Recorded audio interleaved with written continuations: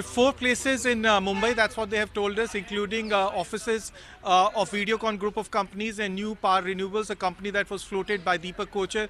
CBI said that they had registered a preliminary inquiry in this matter, and for 8 months they carried out a due investigation, and what they found was that there is enough evidence to say that quid pro quo happened in this case.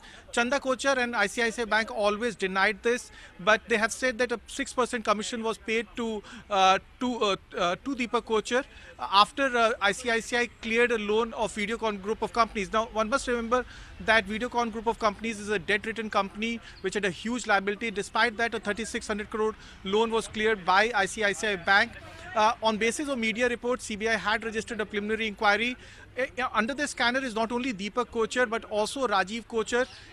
Last year, Rajiv Kochar was detained at Mumbai International Airport when he was leaving for Singapore and was questioned at length by CBI. CBI said that the FIR will name all the key players. When we asked whether Chanda Kochar will be named, they said they refused to reply to that question, but they said that all key players in this case, including Deepak Kochar, Rajiv Kochar, and the head of Videocon group of companies, will be named in the FIR, which will soon be made public by the CBI. All right, Bhav.